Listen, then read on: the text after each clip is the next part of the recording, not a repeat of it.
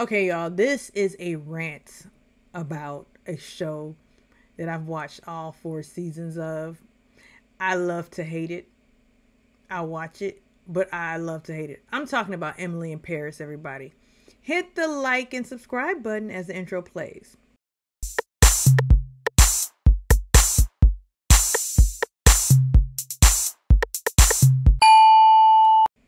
As I told you, this will be a rant, so it might be all over the place. But I do want to say this.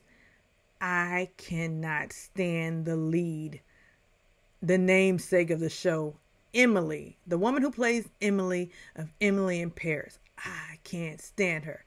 Can't stand you! And incidentally, she's Phil Collins' daughter, Lily Collins. But I can't stand her. She may be great in other roles, but I can't stand her as Emily.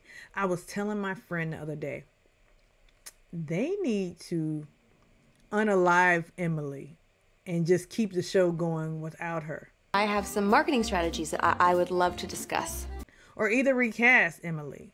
But, it would be funny if they unalive Emily from the show that's named after her. So it would be like how they do their...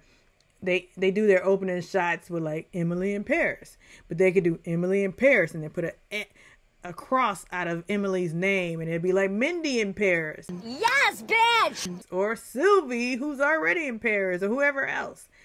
But I just can't stand Emily. I can't stand her. I can't stand Bowie Jane. She gets under my skin. It's just her slinkiness, her prepubescent body, her pale skin, her big eyebrows, the wrinkles in her eyebrows. And how about this? They try to play Emily like she's this young 25-year-old girl or so. She's in her 30s and she looks all of in her 30s, but with a prepubescent body. And they try to play her like she's so fashionable and quirky, when her clothes always look ridiculous on her and they wear her. The clothes are wearing her. I mean, she looks ridiculous in everything. Like she might wear long boots, then you see this big gap in the calves because she's so thin. But enough about her looks. She as a character is so annoying. She came to Paris because her job needed her to go save the day at their partner agency. And she was annoying to the head of the agency, Sylvie, who's a French woman who's very elegant. They play her. Sylvie actually grew on me because at first I didn't like Sylvie. I thought she was disheveled looking. But, she grew on me. She's sort of like a Devil's Wears Prada character, except not as hardcore. But she wasn't feeling Emily at first because she's like, you American. Ugh. That's not black. That's off black. You Americans and your American ways coming over here trying to change things. But that's exactly what Emily does in every scenario, in every situation of her life on this show. She's trying to make Gabriel, her neighbor, who she falls for in season 1. She's trying to help him build up his restaurant. Gabrielle. Emily. Mindy, you're the chef here? And that's a good quality. It's just that Emily is forcing herself on everybody. She's forcing her way of being, everything on everybody. She drives me nuts. And I know somebody's saying, well, why you watch? That's what I said. Did I say that? Why'd you watch? Well, there are things about the show that I do like. I like the whimsy of the show. I like the scenery, the backdrop being Paris of the show. I like that. I mean, it has a nice light feeling. It's a light show. And it has some comic relief. And it's reminiscent of the show that actually was created by Darren Star, who created this show, Younger.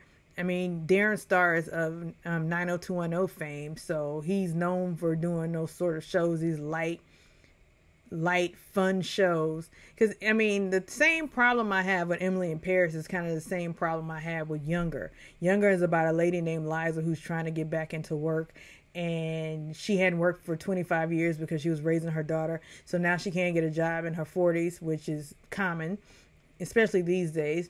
So she fakes like she's 25 when she looks all of 40.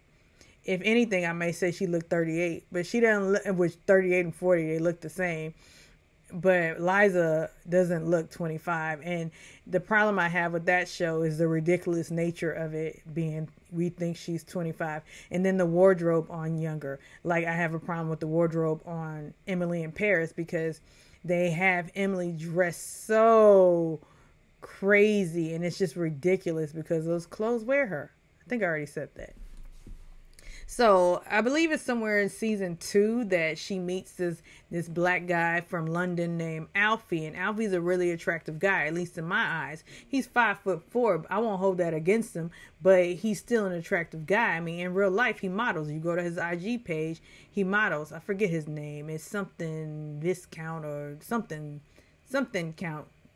I forget, but Lucien Laviscount. That's his name. He models. But, you know, Emily is so wrapped up with this Gabriel guy trying to act like she's not. And Gabriel already has a girlfriend named Camille. And Camille is so annoying too. If I had my druthers, I would get rid of Gabriel, Camille, and Emily. What? And just start the show over or keep it with Mindy, her roommate, the singer. And just add some new people to the show because Emily's not working for me. So, you know, in season 2, she and Alfie, they had a little rendezvous. They had like a little sexual tension between each other. And then finally they got together. And that was actually one of my favorite episodes, which you would think that I wouldn't like that episode because of other videos I've made about, you know, black men being obsessed with snow bunnies. But I mean, I actually like the scenario with Alfie and Emily. But you know what? In season 3, Alfie couldn't hold Emily's attention because she was still stuck on Gabriel. Gabriel, who's dry as all get out, and he cooks. So what? He cooks. And the funny thing is, why do they all have to live in the same building? Like, later on, we see that Camille moves into the building with her lesbian lover. And then later on, Sophie's boyfriend's daughter comes, and this is in season 4, and she moves into the apartment. Why is that the only apartment in Paris? Oh my goodness. It's just so annoying. But I mean, I could stop watching, but again, it's something that I fall asleep to, or if I wake up in the middle of the night, I might watch it because it's just that light and stupid. But ultimately, I just can't stand Emily. I know! Okay? And so, you know, she broke up with Alfie and got back with Gabriel. And so in season 4, this is part 2 of season 4. I forget what, you know, season 3 and 4 is about Sylvie and her people starting a new agency because the old agency played by the chick from Grey's Anatomy, she was annoying too. I forgot all about her, but I want to get to season 4, which made me laugh. And my friend said, "You're just like your niece. You laugh at other people's pain." My niece with special needs, she always laughs when somebody falls. And her sister always says, "You laugh at everybody's pain." So, okay. Emily had a tiff because Emily was supposed to go back to Chicago for Christmas. And her flight was canceled. And here's the thing. They did this whole product placement of Air France's lounge. Don't think I didn't catch that. But, you know, this is where Emily found out her flight was canceled. So then she called Gabriel. And they said, "Come on out." Gabriel is somewhere in the Alps with Camille and her family. Because Camille is supposedly pregnant. But Camille found out she's not pregnant. It was a false pregnancy. A false positive. Which that rarely happens. And so Gabriel doesn't know this yet. So he invites Emily to come with Camille and her family. She already knows their family because she did this. Her family has a champagne line and she did the social media for that. Ugh. So here's the funny thing. So she was trying to get them to wear ugly Christmas sweaters and, you know, these French people. And they're like, "No, we don't want that sweater. Get out of here." But she's always trying to push her way onto people. As if her way is the best way. Like, Emily, that is so whack. Everybody does.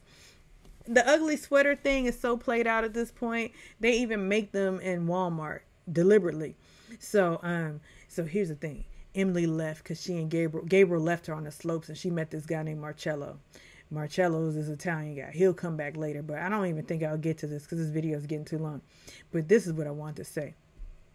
She went back to Paris and she ran into Alfie outside of a church, and Alfie's like, Koopa, how are you, blah blah, and she's like, oh my god, Alfie. But then he was like, I'm going to meet my girlfriend and her family in the church. You're meeting the parents? And he ran off, and she started crying. I was laughing hysterically at 3 a.m. I don't know why I was laughing so hard at Emily, because Emily finally got what she deserved. You dissed Alfie for this I don't even want to say Gabriel. He's so dry as toast. And it's just their tension is just not interesting to me. But they're acting as if, oh my God, this love story between Gabriel and Emily so alluring that let's just throw everybody to the wayside. But at the end, she gets with Marcello. And the funny thing is, Sylvie did something so foul. Emily went down to Rome to, meet up with Marcello for a date. And Sylvie finds out that his company owns the largest cashmere company or something like that in Europe. So Sylvie decides to go down there and ruin Emily's date and pitch the business, which was foul because he didn't want any parts of it. But I thought that was funny because Emily got a taste of her own medicine. Anyhow, drop into the comments and tell me what you think about Emily in Paris. And am I going too hard on Emily in Paris? Let me know, because I spent almost 11 minutes talking about Emily in Paris. And once I edit in my little funny clips, it's going to be even longer. Like and subscribe.